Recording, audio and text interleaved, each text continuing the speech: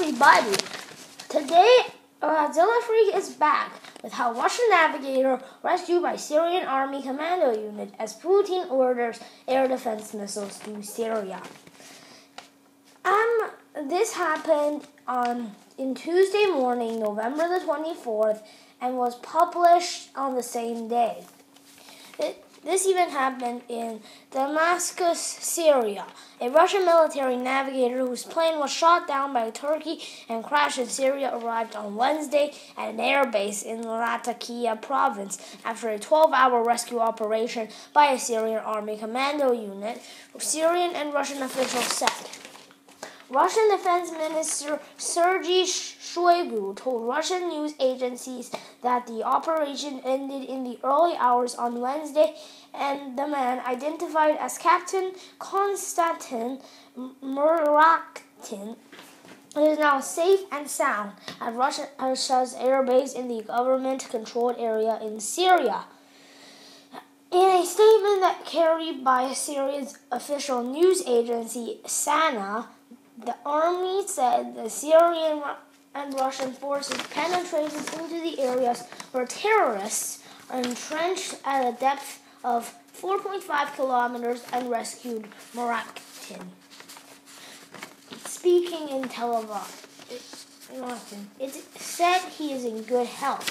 Speaking in televised comments from the base, the surviving navigator of the downed plane, Captain Konstantin Muraktin, denied that their jet has veered into Turkey's airspace even for a single second.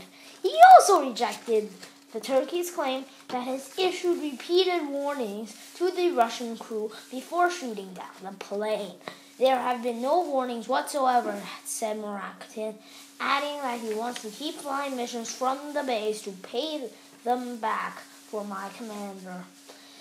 Ambassador Alexander Orlov said on Europe 1 radio that one of the pilots was wounded, then killed on ground by jihadists. Turkey shot down a Russian Su-24 bomber on Tuesday, saying it crossed into its airspace from Syria despite repeated warnings. One of its pilots, identified by the BBC, http://www.bbc.com/news/world-middle-east-349-17485, as LT called, Oleg Peshkov was killed and captured by Syrian rebels. A Russian soldier identified by the BBC as Alexander Poznich was killed during the operation. President Vladimir Putin on Wednesday ordered state-of-the-art air defense missile systems to be deployed at a Russian air base in Syria following the downing of one of its warplanes by Turkey, a move that raised the threat of a military confrontation between a NATO member and Moscow. The S-400 missile system will be sent to the Hmeimim Air Base in Syria's coastal province of Latakia, about 50 kilometers south of the border with Turkey. The systems have a range up to 400 kilometers and are capable of targeting Turkish jets with deadly precision. If Russia shot down a Turkish plane, Turkey could proclaim itself under attack and call for military assistance from its NATO allies. Putin says that the Russian plane remained in Syria's sky when it was shot down. He described Turkey's actions as a crime and a stab in the back, warning of serious consequences.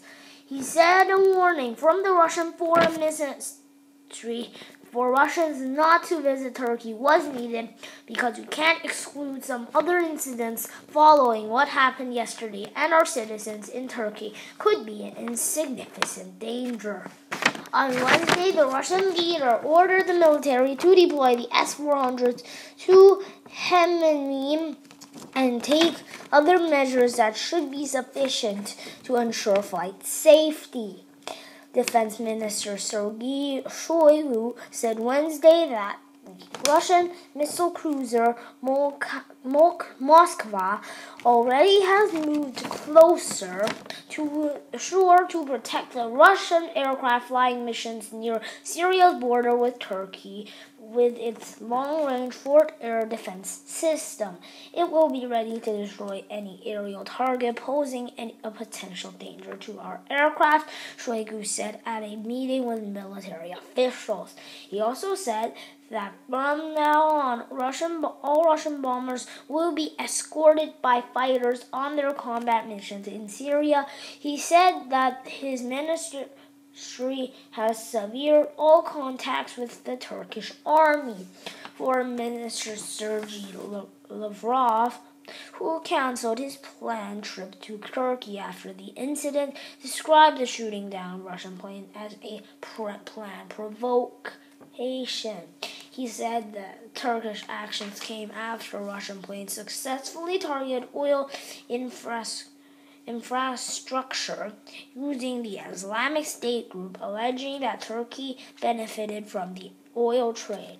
The Turkish Foreign Ministry said in a written statement that Foreign Minister Mevlut Cavusoglu and Lavrov agreed to a meeting, but in the coming days. During a telephone conversation Wednesday, but Lavrov said he has no such plans. Turkey informed the United Nations that 2 Russian planes disregarded warnings and violated Turkish airspace to a depth of 1.36 miles and 1.15 miles in length for 17 seconds. Lavrov shrugged off the Turkish argument that it had no choice but to shoot down the plane, pointing at the 2012 downing of a Turkish warplane by Syria in its airspace. He said Ankara argued in that case that a brief incursion wasn't reason to shoot down its jet. He also pointed at routine violations of Greece's airspace by Turkish combat planes. Turkish President Recep Tayyip Erdogan said Wednesday that his country doesn't wish to escalate tensions with Russia. Speaking at an Organization of Islamic Cooperation Economy meeting in Istanbul, Erdogan said Turkey favors peace, dialogue, and diplomacy. He defends his country's move to shoot down the plane, saying no one should accept Turkey to stay silent to border violations or the violation of its rights.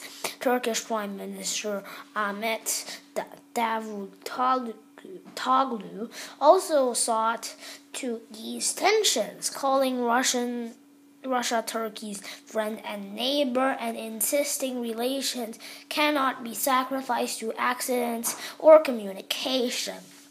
In a sign of the tensions, protesters in Moscow hurled eggs and stones at the Turkish embassy, breaking windows in the compound. Police cleared the area and made some arrests shortly after the protest began. Davutoglu told his party lawmakers on Wednesday that Turkey didn't know the nationality of the plane was brought down on Tuesday until Moscow announced it was Russian. He said Russia was warned on several occasions that Turkey would take action in case its border is violated, in line with its military rules of engagement. Davutoglu said Russia is an important partner and tops a list of countries with which we have shown great sensitivity in building ties. The Turkish Prime Minister, however, criticized Russia and Syrian operations in the Syria-Turkey region, saying there is not a single presence of the Islamic State group there. Davutoglu demanded that operations there stop immediately. The end of this press was published in November the 26th, 2015.